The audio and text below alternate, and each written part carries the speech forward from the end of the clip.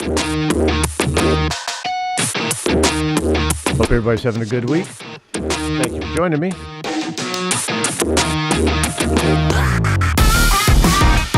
Tonight we actually have a win. Get to that a little bit later. Let's get started. Wow, it's been a heck of a week, huh? So many things are going on. It was hard to choose just a couple topics here. But let's see what our headlines are for tonight. Number one, sexy school run. Yeah, this one here is almost one of those classic cases. Let's take a look here. Mom explains why she's wearing revealing clothes to pick her kids up from school. Revealing clothes to pick up her kids from school. All right, let's go. A mom from England with over 136,000 followers on TikTok, who posts "Getting Ready with Me" GRWM videos, is defending her right to wear what she wants even during school pickups. Strawberry Haze, that cannot be her real name, clearly prides herself on her fashion sense, regularly creating content featuring herself dressed in her curated vintage outfits. In her videos, Hayes holds up items of clothes she found at vintage shops, describing the brands she's wearing and the style she's aiming for. Her post on TikTok shows her dressing up in revealing clothing to get ready for the school run. In one video, Hayes is seen wearing a gold crop top with black flares decorated with a gold celestial pattern. She describes her hair as MILF hair before putting on a furry hat to finish off her look. Quote, "I feel so beautiful and classy and milfy," she says, as she poses for the camera. Let's just listen to a little bit of this here. For like literally £2. Doesn't have a tag on it, so I can't tell you the brand, but we're going to style an outfit around this. I cannot begin to describe to you how much I fucking love puffy sleeves. It's so Okay, wait a second now. beautiful. I love this. This is not pausing this, but she's wearing... Ow! They're fucking glass. I got these trousers from a charity shop. They are originally from Boohoo and they have these gold designs on them, so I thought they were perfect. Obviously, I'm going to wear my gold pointy toe heels. These are the only gold shoes I own and they are just fucking fabulous. I put on these black and gold clip-on earrings and this beautiful necklace I got in a charity shop with this floral design. I've quickly done this like mum hair. I love a MILF hairstyle and I'm going to wear this fluffy hat. Then I'm going to wear these black elbow gloves. Everyone's always asking me, don't I get cold? It has literally been so warm here for this time of year. Also, I speed walk everywhere, so I'm always breaking a sweat. A Playboy bunny handbag just because it's... Okay. If that was my mother and she showed up to my school looking like that, I think I would make sure I take the bus every day. I would run the other way. It's a neutral colour. It's black. It matches. Nice and easy. And this is the fit. I love this one so much. I normally stray away from gold, but I've been loving it lately. I feel so beautiful and classy and milfy. Slay, bitch! Okay, I love you. Seriously. If she showed up, I would think I would die of embarrassment as however older children are. She doesn't say how old they are, but I can't imagine that she really thinks that is attractive. I really can't. Wow. Let's continue here for a second while I try to digest all that. The caption on the post reads, "Sorry, but I'm slaying lately." She utilizes the hashtag MumTalk, School Run, and Maxi. I guess that's supposed to be Millis fashion. Okay, sure. In other videos, Hayes puts on a sheer lace bodysuit with matching sheer lace bell bottoms. It's kind of giving Cher, she says after she dresses. Wow. Her beige underwear and white bra are visible underneath the sheer outfit. I am sure that all the other moms love this. See if it shows anything that she's doing here. I won't play the audio on it. Let's just see. Don't you just love all the tats? Look at all the tats. There we go. A sheer bodysuit. Wow. If I was the principal, I wouldn't let her on the school grounds. That's all. That's all I can say about that. She finishes her look with green and white, with a green and white blazer, white platform sneakers, and a fur headband and oversized sunglasses. Quote, I really like this one, she says. I feel like a winter housewife. Winter, it's sheer. And this is what gets me. It makes no sense. Her choices, I mean, her fashion sense, in my opinion, I'm not a fashionista, is sorely missing, if you will. Sorely missing on this. But showing up to school like that with children, picking up your own children, that has just absolutely no respect for anybody else. She doesn't have any respect how the other parents feel. If kids are not brought up, if they're brought up maybe a little too conservative, they might freak out on something like that. But I mean, that's unacceptable. That is unacceptable. Have a little common sense. Have a little decorum and some politeness towards other people. I mean, come on. That is just like wow. Not to mention all the tattoos. I mean, okay, that's the biggest flag right there besides her dress wear, but yeah. Let's close this one off. The comments beneath her post are overwhelmingly positive. Quote, absolutely gorgeous as always, says one commenter. Quote, those trousers are so flattering on you, says someone else. You look like a Hollywood movie star. Are all these people on medication or off their medication? I wish I had your confidence on a school run. Believe me, you don't. Commented another follower. Body confidence is a massive issue in my area. Yeah, well, you keep seeing her, I can see why.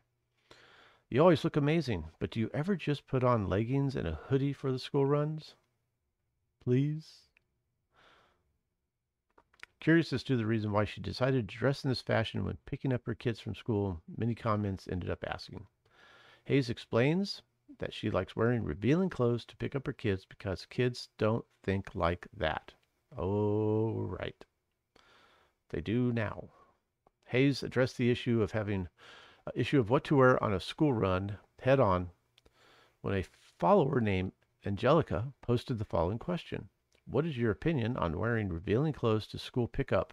Boobs and butt. Just started taking my girl and I'm stuck on what's okay. Her response, I really like this question, Hayes replies. I think it's really weird when people make it weird that body parts are on show. I think it's really weird when people make it weird that body parts are on show. No, it's not. It doesn't even look good. Do you not have friends? Somebody give this woman an intervention. Kids don't think like that. Like I said, I don't know the age, but yeah, I'll agree. Kids don't think like that. They're just like, whatever.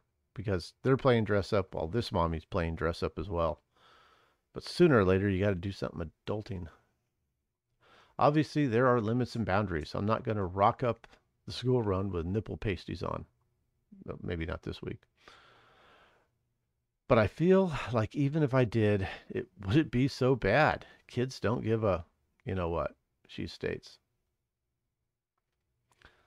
What about the parents? If you notice, she keeps distracting all this to the kids. What about the parents? What if the parents don't want to see this? I mean, this is not even like a thought or it's just not it's not even on the top of her brain. I remember the uproar about my top that I was wearing that had a little bit of underboob and people just were going crazy. And I just thought to myself, do you guys cover your kids?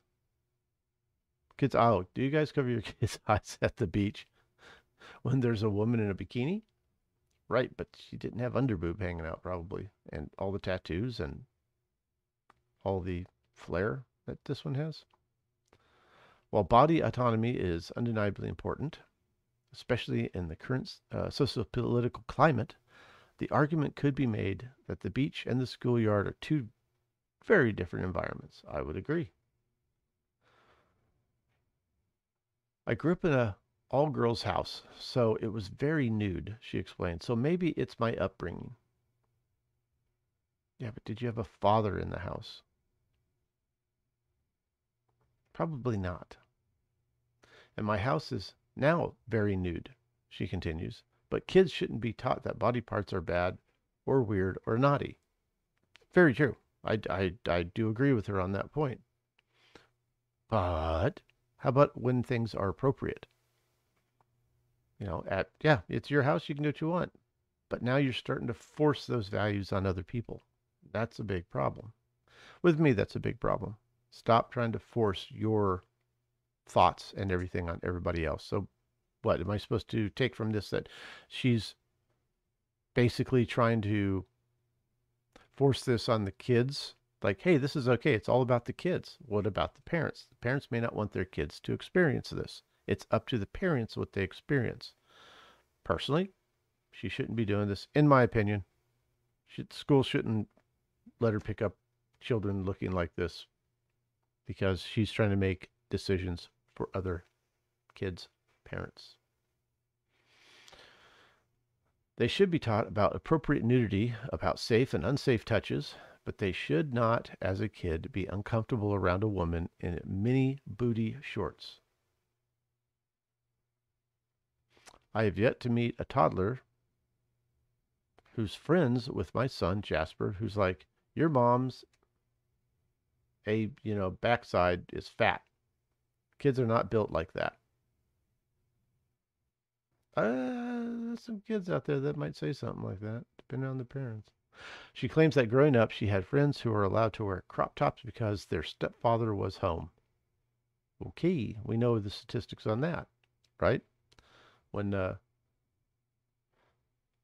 stepfathers are involved, a lot of times, not all the times, but there is a high, high chance of um, misconduct, shall we say, with the stepfathers and the daughters. And that's one of the reasons why, if your ex brings another man into her life, that you should be on top of it, watching him like a hawk. It's just adults projecting their weird stuff onto kids, and I really don't think it's inappropriate. So says she. She argues that bras versus bikini argument holds the same weight as hers. Only on the beach. Hayes delves deeper in explaining that she's autistic, so I'm pretty black and white, but I never got the whole thing. Like, wearing a bikini top is out. Wearing a bikini top out is okay. Wearing a bra out is not okay. Even though they cover the same amount of flesh, they're just made out of different material. True, but a lot of times bras have very sheer spots on them where you can see right through them. And yes, I know there are some bikini tops that are designed that way, but it's a bikini top and it's not always sheer. Hayes does make a valid point in that bikinis and bras cover up the same areas of the body, yet we're socially conditioned to see the garments as very different entities. I just think if you don't think it would be appropriate on a beach, if you don't think it would be appropriate on a hot day, then it's not appropriate, she says in her final statement. While Hayes may be correct in her thinking that young kids aren't looking at adults' outfit in a sexualized manner, those young kids will grow into teenagers and their worldviews will inevitably change. And they'll be inevitably uh, influenced by this as well. Fashion is one way to express ourselves. People should be able to wear what makes them feel beautiful. Yet at the same time, the context is key, and maybe school isn't the right place for the bikini. Yes, I agree. The school is not the right place for the bikini or a lot of what she's wearing just because she wants to grab attention. And this is what this is. This is an attention grab, right? She's like challenging all the other moms in this. And that's one of the big problems. She's grabbing, hey, look at me, look at me, look at me, give me the attention, give me the validation. And yeah, that's exactly what's going on here. Very, very sad. Very much so. All right, our second topic today is Carpenter's Dream. Oh, this one here you're going to love. Now, this one here I have particular interest in. dealing with the fact that the double standards a lot of times, not a lot of times, the double standards between men and women getting sentenced in the courts. Charged with 6 felonies for a relationship with a male student. Lena Stewart, a 27-year-old agricultural ag science and woodworking teacher at Nixa High School in Nixa, Missouri, has been charged for carving out an intimate relationship with a 16-year-old male student. See what she did? What the writer did there? Carving out. Yeah. Anyways, Stewart was charged with 6 felonies, sexual conduct or contact with a male student, 3 counts, statutory sodomy, 2 counts, and statutory bump and scrumpies, is what they're saying, 1 count. She was also charged with a misdemeanor, sexual misconduct. Stewart was arrested on January 22nd and released on January 23rd on a $25,000 bond. I am very curious to find out if it was a male that was convicted of the, or can't say convicted yet, but accused of this. Would they have the same outcome? I'll say no. According to court filings, Stewart and the student used a secret Instagram account to communicate. The investigation began December 7th as Stewart was put on leave and was sparked by the student's parents' concerns that she was spending too much time with Stewart. He was spending too much time with Stewart. The student was interviewed at the Child Advocacy Center in Springfield and disclosed that in October he met Stewart several times at a friend's house beyond the city limits. The first time they kissed and he undressed, and the second time they did the bump and scrumpies. The student said he felt pressured to continue the relationship and was worried that if he didn't, it could affect his grades. He had an A this year in Stewart's class. No kidding. We learned today that the charges have been filed against Lena Stewart, a teacher at Nixa High School. They already said that. A spokesperson for Nixa Public School District said, "We take any allegation of inappropriate conduct extremely serious. So when an allegation is made in December, the district followed policy and procedure and then placed Lena Stewart on administrative leave and will continue to follow board policy and procedures when addressing the situation. The district will be working with the appropriate authorities as they conduct their investigation and will cooperate fully with anything they need." Stewart is also a school leader for Future Farmers of America, a youth organization that's brought back to Nixa School back in 2021. If convicted, the most serious charge, if convicted of the most serious charges, she could face up to 7 years in prison, which I doubt she will get because that normally doesn't happen with females, even in this case here. But the interesting thing about this one, other than the fact that that it's a woman this time. Okay, a woman is now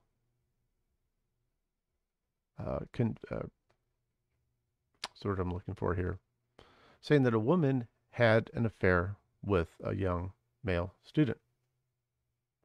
And I'm going to really keep an eye on this one. I want to see what happens here. I really do. I want to see what happens in the court. I want to see what they determine is her punishment, and see if it matches any male counterparts that are out there. But I do find it interesting that, we find a lot less male teachers in schools now. And a lot of times feminists will say that's a good thing because, all males are predators, type of a situation. But yet here we're having a female who's teaching class, woodworking of all things on this one here, and ag studies, and she's having an affair with one of her male students. So we'll keep an eye on this one. Most definitely, most people don't want to sit there and deal with that one because why? It doesn't look so hot for females. on this one here. It just doesn't. I mean, I doubt she's going to get. I bet I'll put a bit out here right now. I bet she gets 3 years, and then she'll probably get some probation, and then she'll be suspended from ever being a teacher in that state, and then she'll probably move to another state and continue on teaching, and maybe she'll straighten her life up. Maybe she won't. Who knows on that one? But if it just follows the pattern that it normally follows, yeah, she's not going to hardly get anything on that whatsoever. To be continued. To be continued. And of course, our matrix update. We have our matrix update. And today, our matrix update deals with the Supreme Court has a big question to answer. Why can't government just leave us alone? And I agree. Why can't government just leave us alone? I'm going to skip a little bit of the beginning of this one here because it just goes into a huge story and it's a lot of word salad. Let's just get down to the nitty and the gritty. Link will be in the description if you want to read the opening to this, but it really doesn't have too much to do with the story. 303 creative designer doesn't support same-sex marriage, and that's her right. Yes, it is. A decade ago, Lori Smith founded a design studio specializing in graphic and web design. Understandably, she used her talent to create artwork and messages that she supports. With her Colorado firm, 303 Creative, she has supported children with disabilities, overseas missions, animal shelters, and veterans.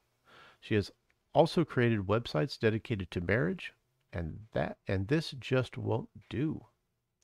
Instead of simply leaving Smith alone, the state tried to force her into creating artwork and messaging with which she disagrees. Colorado's anti-discrimination law forbids any business engaged in sales to public and any place offering services, facilities, privileges, advantages, or accommodations to the public from refusing services based on sexual orientation. So Colorado basically has a law that says that if you are totally against something, it doesn't matter. You have to do what we say. Okay, this is not right. Let me continue on with this, and then we'll talk a little bit about this here. Smith has LGBTQ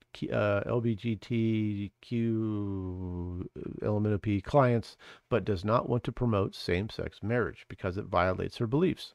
And because there are countless businesses that will create websites, no loving couples will be harmed by simply choosing another vendor. Exactly. In fact, they'll likely be happier supporting a designer who agrees with their views. Exactly. That's the whole point. That's what we're based off here in America. Just go choose somebody else. You know, why play the victim card? Why sit there and go after these people? Just go choose somebody else. No big deal. But instead, it seems like some people, especially the state of Colorado, wants to force people to do things against their belief. Why couldn't Colorado leave Lori Smith alone?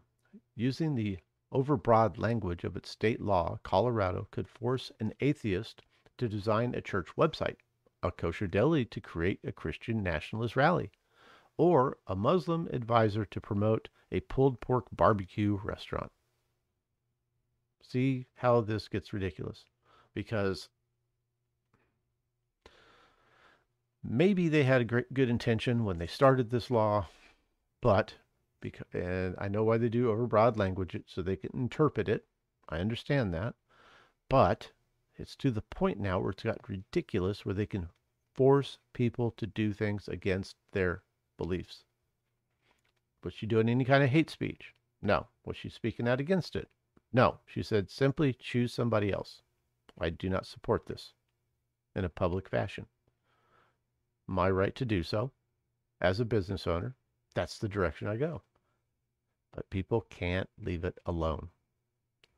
Alternately, the state could just leave its residents alone. But when you want to control what other people do, think, and believe, leaving people alone isn't an option. I know. I don't get that. Colorado isn't new to this type of activism. In 2018, it lost a Supreme Court case to Jack Phillips, a cake maker who held similar views against same sex marriage. The state could no more force Phillips to support a gay wedding than force bakers to design cakes with anti gay messaging. Again, there are countless cake shops enthusiastic to do business with anyone celebrating any type of wedding. Instead, the government targeted Phillips, even though no harm befell any customer. The only harm was Phillips losing a client. Exactly. But the state doesn't want to see it that way. The state wants to force you to do something. Now, let's say you had a business and you had contracts with the state. Then, yes, there's a certain amount of uh, regulation that might go with that. Okay, I understand that because it's more of a state thing, and to qualify for that state business, yes, you might have to fall within these guidelines of this type of a law. I understand that, but these people obviously have nothing to do with the state. A cake maker, nothing to do with the state. This design firm, even though it doesn't say it, but I bet you anything, she doesn't have a state contract where she's doing websites for the state. But yet they still want to sit there and force her against her will to do something. And yes, I totally agree. I am totally against that. Do not let them step on the toes. Court case has a simple premise. This month, Colorado found itself back at the Supreme Court trying to defend its selective persecution of designer Lorie Smith. From the tone of the questioning, the state expected to lose again. Free speech is for everyone. The government can't force anyone to say something they don't believe. 303's creative attorney, Kristen Wagner, said. Lorie's decision to design a project always turns on what the message is. That's awkward. Not who requested it. When she creates a graphic design or website, she communicates a message consistent with her belief. And that's fine. She's supporting what she believes, and those people are supporting her. Okay, this works. They're working together. This works. And the First Amendment protects every American's right to express ideas without fear of government punishment. Exactly. In free speech, presumed innocent. The premise of the case is simple. The government should not be able to force you to say things you don't believe. Americans should be free to express ideas, even if the government disagrees with them. Exactly. I keep saying that, but I just don't. I can't see where the state lost its logic. Okay, they're sitting there talking about free speech, but yet at the same time they're passing laws and trying to enact on these laws, trying to act on this and say, okay, no, you must do this. It's just the incongruency just kills me. This breaks.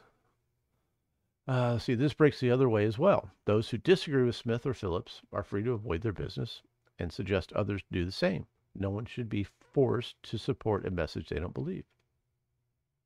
A final note to politicians. In our diverse, pluralistic society, the wisest move is usually just leave people alone. And that's what should be happening.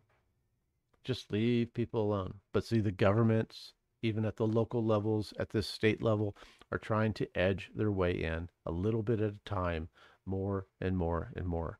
So if they lose this one, well, okay, look, they lost the cake case, and now they're back again trying to go after a graphic designer. It's like they didn't get the message the first time around. They didn't sit there and figure that, hey, we better just maybe rethink the way that we approach this. We need to rethink how we handle something of this nature. But no, they have to keep going. They have to keep testing the waters a little bit at a time, here and there, a little bit more, a little bit more, a little bit more, and to the point that people will stop fighting it and they'll just say, leave me alone. Okay, whatever. And that's the thing we cannot do. We can't let this continue on little bits of time, little bits here and there, because when you allow that to happen, then they take another step. They get a little closer, but then they don't back off. right? You can sit there and say, hey, hey, hey, you're getting too close. You're breaking my personal space. Oh, okay, we're sorry. So then what happens then? They don't back off. They stay there. And then they'll inch forward a little bit more. And you go, hey, stop. You're getting too close. Oh, sorry. But they don't back off. And this is especially the same thing with laws. We see this a lot with laws. Okay. The minute they take away any of your personal freedoms or set a law against you, they never rescind that law. If you don't think that's true, just look at the Patriot Act. The Patriot Act was enacted, and it was supposed to be for a short time, and it's still in place. And now they've just re-upped it, and they've made changes to it, and they've made it more restrictive. They've made it so that they can find out more about you, more and more, and keep that data. It was supposed to be rescinded by now. Okay, it's been 20 years, 23 years, but yet it's still there. More and more freedoms are being taken away. You will be forced to do things. The minute you sit there and think, nah, just let them be. I live my life, they live their life. Yeah, but they don't like that. They want to get more and more so they can feel more and more power, so they can feel more and more validated the way they think. So tell me what you think. Tell me what you think in the comments. Please like, subscribe, and let me know. I'm really interested. I want to see, what's happening in your neck of the woods. Are you noticing that they are taking away more and more freedoms, or they're implementing more and more rules that may seem innocuous. They may not seem like they're a big deal, but then sort of maybe they're building up to something. I know it sounds conspiratorial, but it's not a it's not a conspiracy once it becomes fact. As they start taking away a little bit here and a little bit there, more and more and more and more. Okay, then you wake up one morning and you go, wait, what happened? Well, you agreed to this. No, I didn't. Yeah, you did. You didn't say anything, so you agreed to it. And that's the way it works. All right, have a good night, and we'll talk to you soon.